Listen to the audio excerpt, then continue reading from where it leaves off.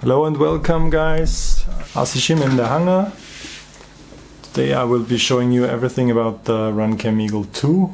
I mean, not everything, because there is already a terrible lot of reviews out there. Josh Bardwell, Painless360 and many of my fellow reviewer buddies already took a look at the Runcam 2. It's really a nice cam. It's an awesome performer, of course. The main feature of this thing here is they brought down the latency.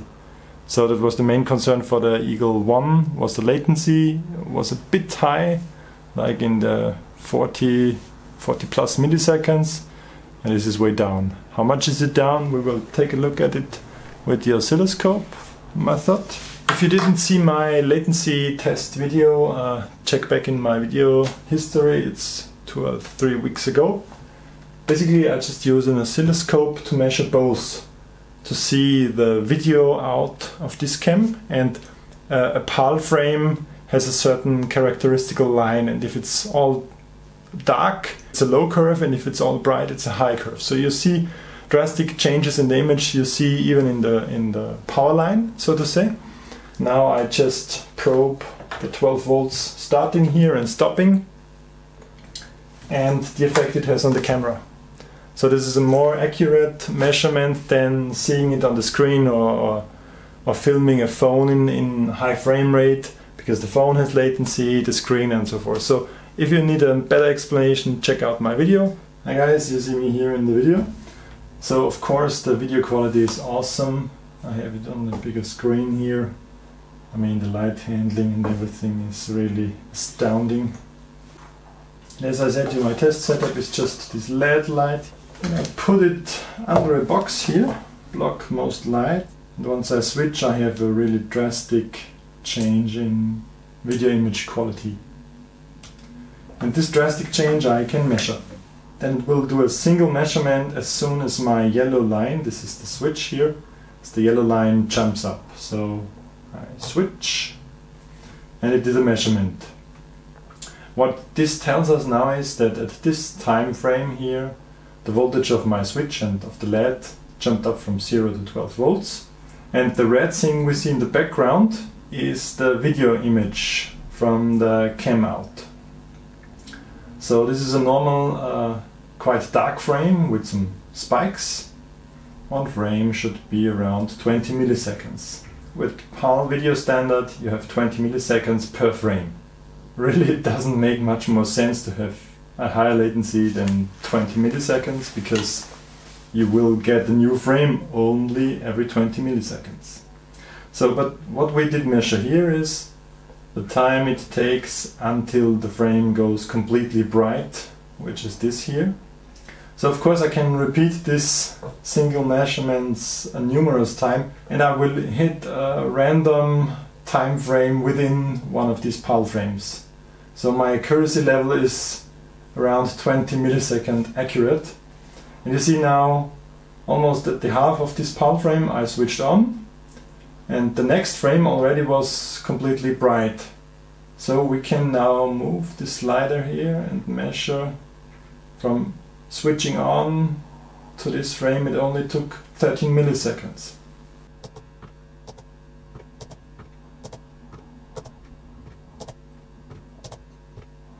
We have around 50 milliseconds of latency, I would say.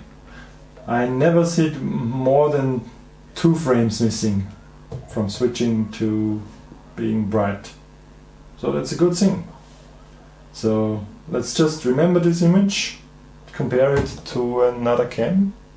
So there you go, this is the Eagle 1. It's in 16:9 aspect ratio. Good thing is it uses the same connector.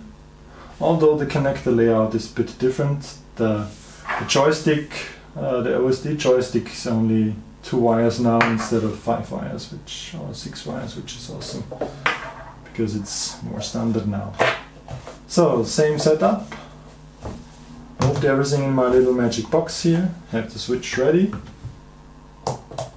Doing a single measurement. Yeah, and it's apparent here what was the problem with the first Eagle. I switched on in this PAL frame, then it took a whole second PAL frame, and only the third PAL frame was changing light. So if we move over here, we could say that the minimum latency here was like 13 milliseconds. And I mean, it really doesn't matter if you have 5 milliseconds or 10 milliseconds, because you're in the accuracy level of the PAL frames. But in this case here, you would lose minimum 20 milliseconds of your flying. And this, if you're flying fast, this can be a few meters. So you're losing one PAL frame. That's the short saying of this here.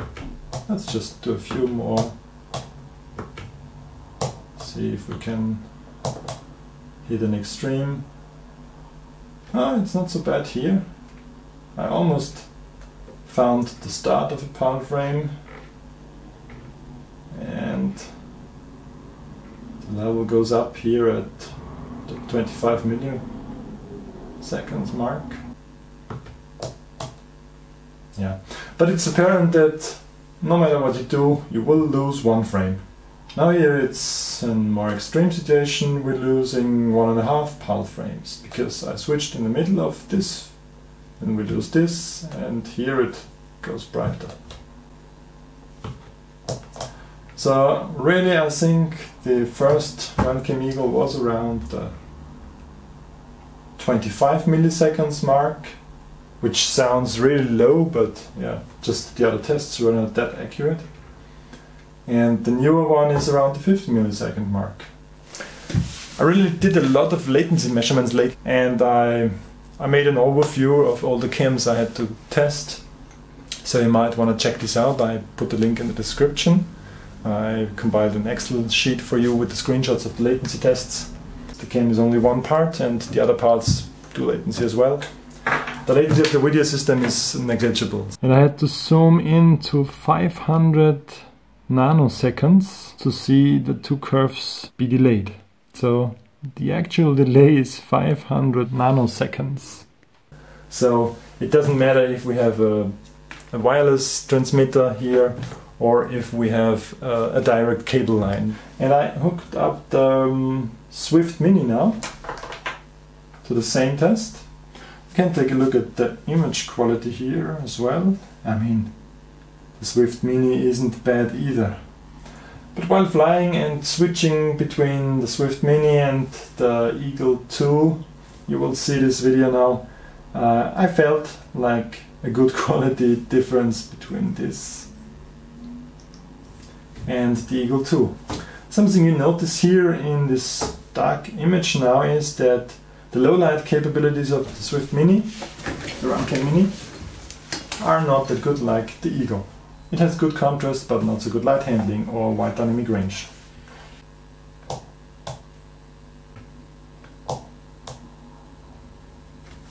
Yeah, here's a good example where I hit the end of a PAL frame, and right next to it the next PAL frame already is changed. So you have really low latency on these CCD ones here.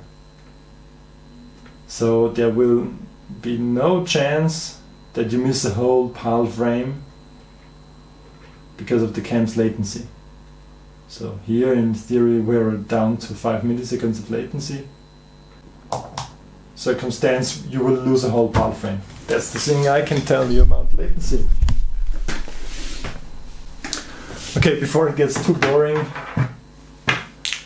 kind of my summit to this cams. The Eagle 1 already was awesome.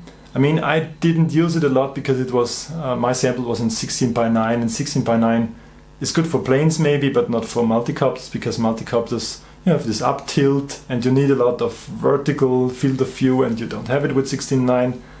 With the Eagle 2, latency shouldn't be an issue. I'm not nearly fast enough to judge this like a pro, but I felt no problem with the latency here. But I can also fly with the latency of the Split, and the Split's latency is maybe a bit higher. The image on the Aussie just looks a bit different here because I have a lot of OSD text and this makes it bright. Those are those lines. But you see, this is one frame, the second frame and the third frame is different. What we have here, by the way, is NTSC, which is not 20 milliseconds, but it's only like 17 milliseconds. But you see, the latency of the split might be a bummer for the really fast guys, because you basically lose 2 NTSC frames until the light change occurs.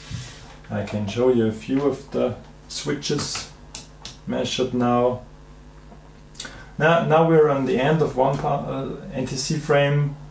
This one is unaltered and this one is then changed, so here we lose 1 frame and a quarter frame, so to say, which in milliseconds is, this starts by 0, and then we have, yeah, 25 milliseconds. So that's not that terrible, but you lose 1 NTSC frame. Oh, now it takes more. Now it takes us 30 milliseconds until we see the change. So the thing about the split here, split works nice. You've seen the latency, it may be a bit higher, but the weight saving you have with it and the good quality you get from it are worth it for me. And easily turned this squad almost in a long range setup, in a long endurance flight. With an 1800 4-cell battery, I got around 7 minutes of gentle flying, and that's really cool. And if you combine this with longer motor arms and higher efficiency motors, you get really nice flying times, because this saved me 80 grams, and 80 grams are a lot on such a... Back to the Runcam Eagle 2. The downsides, I would be so used to seeing the voltage on the OSD of the cam. On those installations where you want to go super easy and have no OSD on your copter or plane, but you have to see the voltage of your main battery. I mean, it's the most important thing. I don't understand why they didn't include it. They had it on their Swift 2, and the competition, the Foxeer cams, all the new Foxeer cams have it. So please include OSD voltage in the next Runcam Eagle 3. But other than that, I think the image quality here is a bit better, even on the Monster V2 from Foxeer. So image quality on the Eagle, very good. Features not totally fine, but okay. Okay, I hope that's all. As I said, if you need more image comparisons, please just check out the other reviewers. They already did a lot. You can see my flying with the Ljung. I had a slight issue with one of these immersion RC transmitters, that they are not totally compatible with my goggles, with my DVR. I had this darker area in the sky and light distortions. Not totally sure what's going on here, but you see the point. You see that the Eagle 1 and Eagle 2 almost look like the same. Eagle 2 has a bit more sharpness. Eagle 2 and Swift Mini is quite noticeable, I'd say. It's almost like if you fly HD. So really, really cool. Definitely a recommendation. Just keep in mind you have no voltage display with this. Okay, thanks for watching. That's it. See you the next time. Please try, if you're already a subscriber, please try that bell icon. I think if you don't have the notifications turned on, you can disappear, or I can disappear off of your subscription or subscription feed, which is terrible for me and also maybe for you. So hit the bell icon, comment, discuss cams in the comment section. I really love to answer and participate with you in the comment section about those cams and the tech stuff, and I like to help you guys. Yeah, thanks for watching. Bye.